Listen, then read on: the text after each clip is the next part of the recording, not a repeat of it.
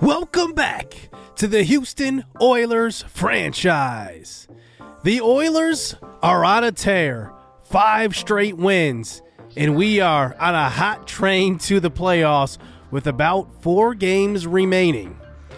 We sit here right now ahead of the Kansas City Chiefs, who are 7-6.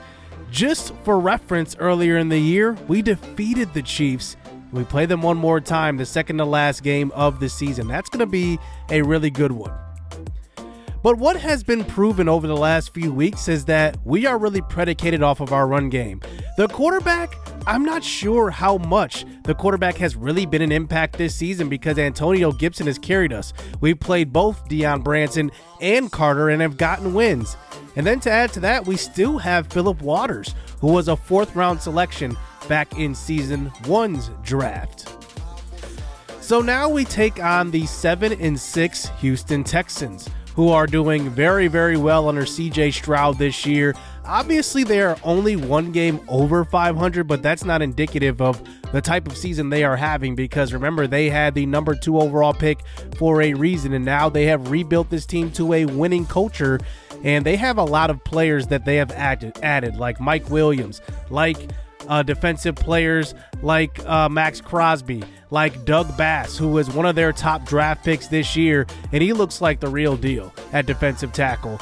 He looks amazing. His depth trait should be revealed soon. I took a peek at it, and it was only a star, though, so he's not a superstar or an X factor. But coming into today's games, we are missing Dave Washington, who is our captain on defense. He got hurt with turf toe in practice, so he will be missing from the squad today. But we have a pretty good linebacker next to him in Devin Bush, so I'm not truly worried about it. And then Nick Woods can also slot over and be a middle linebacker as well. Speaking of the two, both of them have an upgrade before the start of this game. Devin Bush has turned into one of the best linebackers in the game, and it's been a quiet best linebacker in the game as well. Like, he is not making these huge plays, but he's stopping, these plays from turning into like long runs and stopping these tight ends from getting open. I mean, he is all over the place. Then there's Nick Woods, who, like I said, can slot over into middle linebacker as a rookie, number 6 overall pick, and he has some superstar abilities unlocked. But the big story of this game is Keon Carter, who was hurt last episode, or 2 episodes ago, returns from injury. So here we go. The Battle of Houston is underway as we are, I guess, technically on the road, but at home at the same time. So this should be interesting. We face CJ Stroud having his best career year so far with his best TD to interception ratio. So here's the first run of the game. That is Dameon Pierce, still the running back for the Texans. He starts out this game with a run of 3 yards. So 2nd and 7 now. It looks like they're running a man in motion. It's going to be a handoff to Pierce again. He hits the hole, breaks a tackle, and picks up a gain of 8. One thing I do want to see out of this game is some help next to Barmore stopping the run. I really want to see Terrell Harvin do great. He hasn't been doing that well as of late, but here is Stroud under pressure on a 2nd and 10, and there is Barmore forcing Stroud out of the pocket, and he is just having an excellent season. Probably the best season we've seen from him so far in this series. 3rd and 10 now. Stroud trying to get away. Von Cross was there. A throw to the sideline is incomplete. Sidney Brown there on the coverage, and probably the rookie Von Cross out of Georgia forced that throwaway. So here comes the return of Keon Carter at quarterback. 15 touchdowns, 10 interceptions. I would define this season as a pretty standard rookie season for the first-year pro out of Tennessee. So here's Antonio Gibson getting the first carry, going for a gain of 2. He has been the bell cow so far this year. 2nd and 8. Play action fake throw to a wide open Irv Smith on the sideline, picking up a gain of 7 for the first completion. Now 3rd and 1. Handoff. Gibson tries to find the space and good contain, and Gibson will be shaken up on that play. He will go down, but it will be a 3 and out here for the offense. But Coach Eddie George decides to go for it on the 4th and 1. It's Willie Wynn Jr., and he does fight for the first down on that play. But we get some immediately bad news after that. A broken collarbone for Antonio Gibson. And that will surely sideline him for an extended period of time. And we are in trouble right after that as Jamie Collins gets in there for the sack. Loss of 10. It's now a 2nd and 20 right now. Here's Irv Smith catching that one, breaking a tackle, and he does get a lot of that back for a 3rd and 8. Across the 50. Here's a throw across the middle. Wow, right to the safety, and he can't hold on. That was a terrible throw. So here come the Texans back on offense now as we punt the ball away officially. Here's a handoff to the outside. Dameon Pierce throwing a stiff arm, but eventually being taken down by Micah Hyde. It's now 3rd and 2. Once again, Pierce tackled in the backfield. It's Barmore. Ah, man, I can't say enough good things about this guy. He is just a game wrecker, and he forces the punt. Here we go at our own 30. Trey Battle's going to have to take over some running back duties as he jukes inside, picking up a gain of 7. Trey Battle is an undrafted rookie as he has 99 speed, converted over from receiver to running back, and here he gets the screen pass and fights back inside, enough for the 1st down. The one thing I worry about with Trey Battle is that he is fumble prone, as here's Willie Wayne Jr. who checks in. He's undrafted as well. Here's a throw out to the left side, and it is Marvin Mims who has enough for the 1st down. We're officially across the 50. Battle now in the slot. Here's a throw back to him. He's wide open. He's got space in the 3rd straight 3rd down of the drive as he gets to the 31. We had to kind of run a different offense without Antonio Gibson. We can't run the ball as well, but here is Willie Wayne Jr. off the bench. He picks up a big gain of 20 all the way to the 11, and now we have a fresh set of downs again. Going right back to him, here is a run up the middle, pretty solid. That's a gain of 6 for the young running back, and now we get it to the 2 eventually. It's 3rd and 2. Play action fake, throw into Battle, trying to fight for the pylon, and he cannot get there. It's a big time hit, and now we're stuck at the 2. It's 4th and 1. We're gonna go for it here. Carter runs Battle in motion. We give it to him. Battle trying to get to the outside, and he can't get to the end zone, but there's a flag on the play, but it's just gonna be holding. So the goal line stand remains here for the Texans. But they start the next drive at the 1. They try a stretch play to left side. It's Dameon Pierce who tries to get to the outside. It's a safety. It looks like Rutherford was there for the tackle, and that was good contained by him. Barmore was also screaming right behind Pierce. What's new? It's 2-0. Here is Carter throwing to left side, and he's got Quincy Hall, the rookie. Top 3 right now in AFC Rookie of the Year voting. And he has his 2nd catch of the day for the 1st down. So here's a handoff. This time it's Battle again, and he picks up 5. And now we're across the 50 at the 43. That was Max Crosby on the tackle. He has 0 sacks this year, by the way. Here's a throw to the sideline. It's Irv Smith who can't hold on. I don't know what happened on that play, but he was wide open, and nobody was near him. 3rd and 5. Carter rolls, throws on the run. He's got Mims, and he cannot hit him. It falls to the ground, and we're in 4 down territory again. It's 4th and 5. We'll see if we can convert this time. Here's a short throw. It's Irv Smith, and he holds on to it for the 1st down. This drive continues. At the 35 now, Carter doing a good job throwing the ball short. He now is under pressure. He throws across the middle, and it's dropped again. It's Trey Battle this time, and he surely would have ran for a 1st down or more. But instead, we bring in the field goal unit to make it a 5-0 game.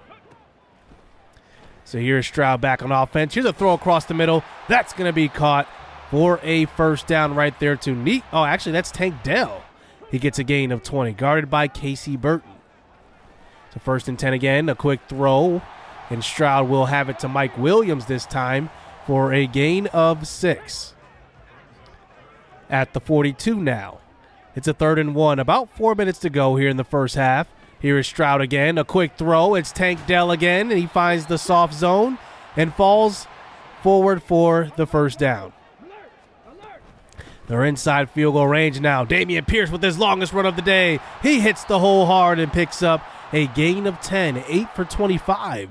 We've been able to bottle him up so far, but now they're inside the red zone. Here's a quick throw. It's Tank Dell again, and he gets to the 14, 6 of 8 for C.J. Stroud today.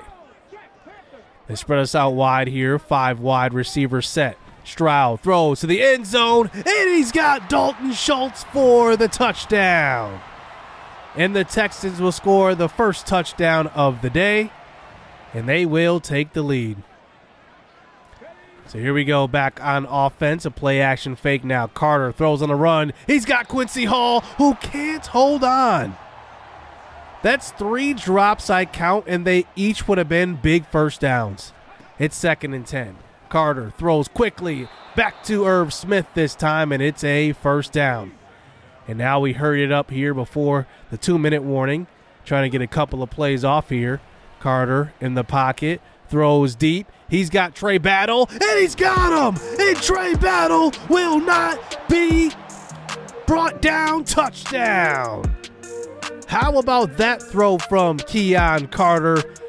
And that's a whole lot of speed we got from Battle out of the backfield. It is 12-7.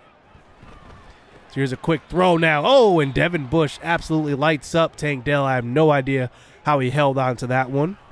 2nd and 6 now. Another quick throw back to his favorite target so far. It's Dell again.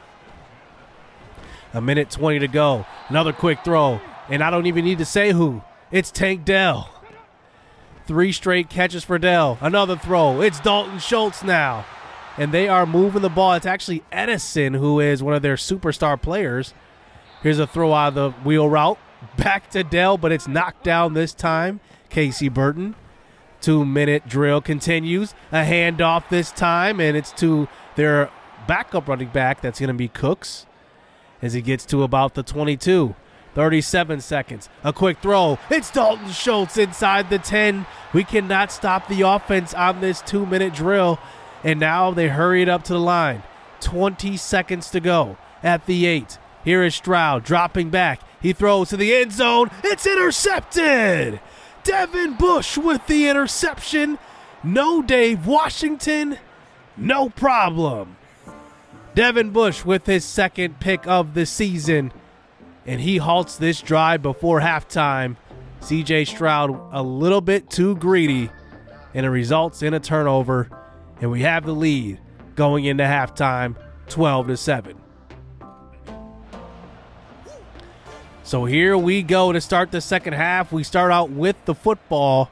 So if we can drive down the field, we will have a 2-score lead. Here is Battle taking it back, and he fumbles it. And the Texans recover. This has been the issue with Trey Battle. We're probably going to have to take him off a kick return. This is the 2nd or 3rd fumble this year already. So here is Houston now. The Houston Texans, that is. A toss play to start the next drive, and that is a gain of 2.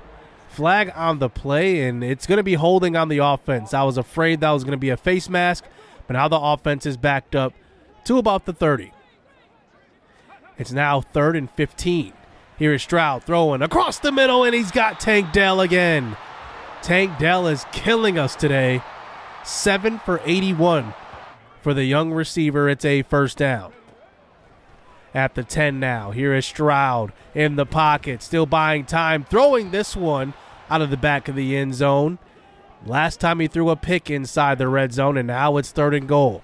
Here is Stroud again, trying to get away. He's hit hard, and Barmore gets to him. It's a sack for Barmore, and he absolutely lights up C.J. Stroud. And they're all the way back at the 31. They do kick the field goal from 48 yards out. It is good. But what a hit by Christian Barmore. What else can you say about Barmore here in this series? Here's a big run. Trey Battle got to hold the ball, though. He does. He picks up the first down on this play. So now at the 48-yard line here, Carter in the pocket, throws to the sideline, incomplete. He may have had Quincy Hall open there in the 2nd level. He decided not to go that route. Here's a quick throw back to Callum McDermott on a 3rd and 10, and he can't hang on. There's just been too many drops today. That one wouldn't have been a first down, but it would have set up a 4th and short. And here is the offense back on the field for the Texans, and Nick Woods is here. He makes a play behind the line for his first tackle of the day. Once again, another handoff. Dameon Pierce barely escapes there in the backfield, but does turn it into positive yardage. He picks up about a gain of 2 or 3 maybe, and now it's 3rd and 8. Uh-oh, play action fake. Stroud's in trouble, and he gets hit by Nick Woods. Barmore was there again. What a game he's having, and Woods almost got the credit for that sack. It's incomplete. So short field on this next drive. Here's a throw to Irv Smith, and that's going to be a catch and a first down. 13 of 26 here for Carter. A lot of these have been drops, though. So running a man in motion. This is going to be Marvin Mims. They give it to him, and he finds some open space. Cuts up field for a gain of 7. I like to get Marvin Mims going there with those jet sweeps if I'm not getting him the ball more. But here's a throw across the middle. That's caught. Back to Marvin Mims. I cannot let the game go by without getting him involved. And it's a 1st and goal. Here is Phillip Waters in the game now. It's going to be a read option, but he throws it. It's an interception. What? You've got to be kidding me. And Phillip Waters came in the game to run a read option right there, but instead the play caller switched it at the last second to a pass and throws an interception. Devastating end to that drive right there. Here is C.J. Stroud now after the turnover. He takes it on a read option. What probably should have been ran, and he picks up a gain of 11. It's now a 3rd and 8 at the 42. Here is Stroud. He steps back in the pocket, throws deep, unwinds for Micah Hyde and Mike Williams, and this one is knocked away. A little nervous on that one. Mike Williams over Micah Hyde. It probably was a jump ball situation, but a little bit overthrown. So here's Carter now back on the field, trying to get his team down the field, and there's a nice start to the drive. It's going to be Marvin Mims for the first down. Into the 4th quarter now. Trey Battle, play action fake. Here's Carter in the pocket, throwing across the middle, and he doesn't get enough air on it. It's intercepted right to Cameron Bynum. The one thing about this throw is that we saw Bynum's back turn, and all of a sudden he just turns around right away and catches it. I couldn't believe that when I threw this ball because I thought that Bynum would be following Mims. Like you see, he turns all the way around, and suddenly he knows the ball's in the air. That's just Madden, I guess. So here we go, 1st and 10 now, just outside the red zone. Dameon Pierce with the carry, and he loses a yard on that one. 2nd and 11. This low-scoring affair will get more interesting with the sack by Devin Bush. What a game he's having today. An interception and a sack right there, and it's now 3rd and long. At the 42 now. It looks like the defense is changing the play, and Stroud's under pressure, and he goes down. It's Von Cross, the rookie out of Georgia, and he has been heating up the last few games, and we still have the 2-point lead and possession. So here is Trey Battle now getting to the outside, trying to use that speed, and he picks up a gain of 8. At the 25 now. Not even 100 yards rushing here for the Oilers, but here's a big run. Trey Battle off to the races. 99 speed, but Derek Stingley has the angle and eventually runs him down. That is some game-breaking speed right there, and it happens at least once a game. It's just somebody, whoever's number is called. So here's Carter now throwing to left side, and that's a big miss. He was looking for Irv Smith, and he could not hit him. Irv Smith would have walked in right there. Willie Wayne Jr. with the carry, now on a 2nd and 10, and he picks up a gain of 6. At the 7 now, a big 3rd and 4. Here, running the receiver in motion, Carter. Uh-oh, look at Max Crosby getting in the backfield, and Carter has to throw this one away. And Crosby absolutely ruined that play right there because instead of getting 6, we have to settle for 3. That's a big-time stop by the Texans defense. So here we go, back on D. Here's a quick throw to left side. That one's caught. It's Mike Williams, guarded by Alani Rutherford, and he's just short of the first down marker. 3rd and 1. Another quick throw. Once again to Williams, beating Rutherford, but he's going to be shaken up on that play. So here we go at the 34-yard line now. Here is Stroud. A quick throw. It's Dameon Pierce, but that is a good tackle by Casey Burton. A loss of 4 yards on that play, backing him up to the 30. The 3-minute mark just hit now. It's 2nd and 14. Here's a throw, and oh my goodness, Barmore almost had the interception, and he can't hang on. And now it is 3rd and 14. Back at their 30. Here's a quick throw, incomplete.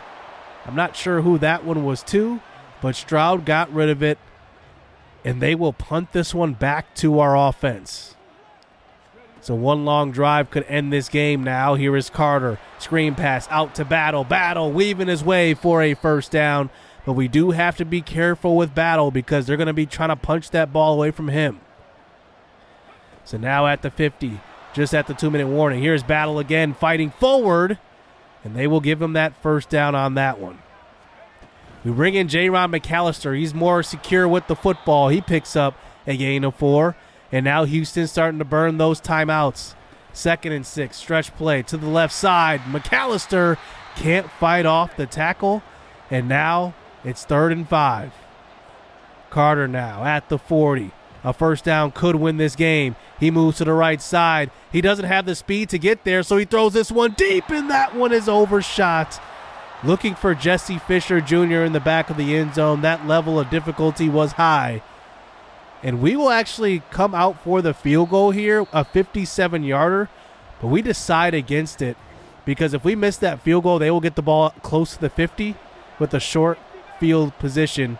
But instead, we go for the win. 4th and 5. Carter throws across the middle. He had Willie Wayne Jr. open, and he can't hit him. That's a bad miss by a rookie quarterback, and he gives the Texans a chance here with 1:30 to go. No timeouts remaining here for the Texans. There is a quick throw. C.J. Stroud finds his young receiver for a gain of 7. Now a 2nd and 3. Stroud in the pocket, throwing. It's Dameon Pierce out of the backfield. He cuts forward and gets down quickly. It's enough for the first down. Just past the 1-minute mark here, remaining in the game. Stroud running Pierce in motion. They're using a lot of time to call that play right there. Stroud throws on the run, and he's got a wide open Dalton Schultz. He gets tackled at about the 16. And C.J. Stroud hurries it up to the line. He's not going to spike it here. Stroud in the pocket. He throws this one away, wisely stopping the clock. It's now 3rd and 10 at the 16. Another throw out of bounds. And now it's 4th and 10. This is for the game. At the 16-yard line, here is Stroud, 3-by-1 formation. Play action fake. Stroud throws to the end zone. This one's caught. Mike Williams for the touchdown.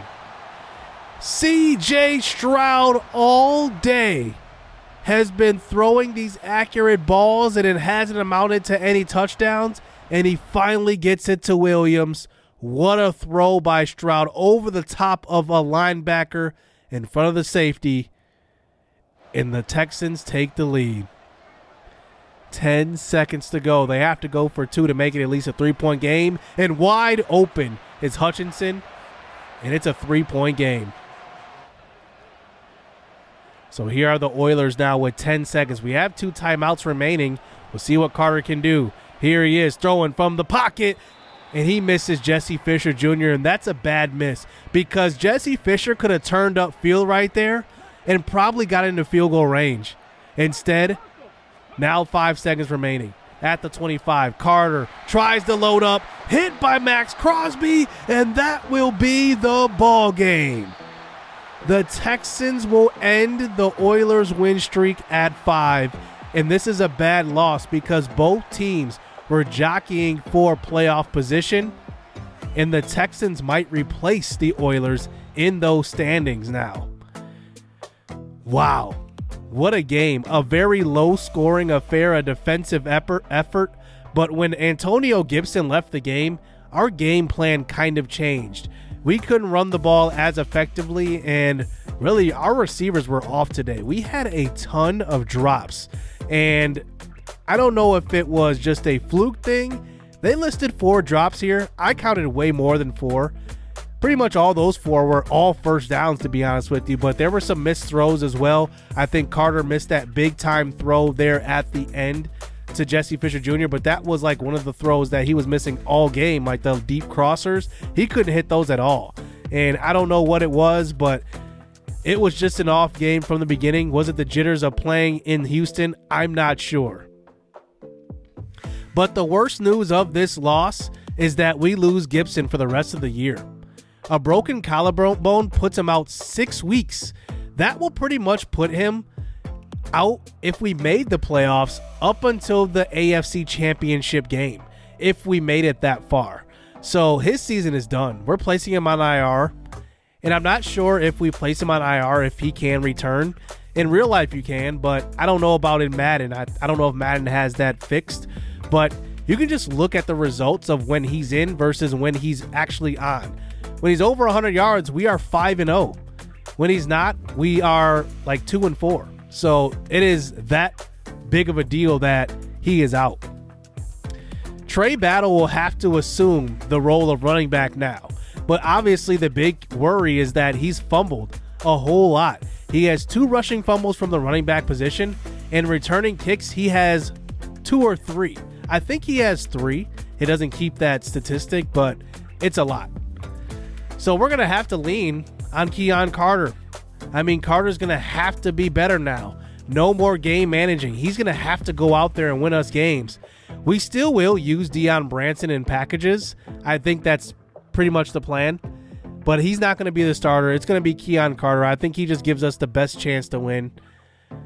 And I think maybe the quarterback that does give us maybe a little bit of a different look than Carter and Deion Branson is Waters. He's the perfect blend of the two, but we've seen what Waters looks like, so I'm not even sure we'll go that route.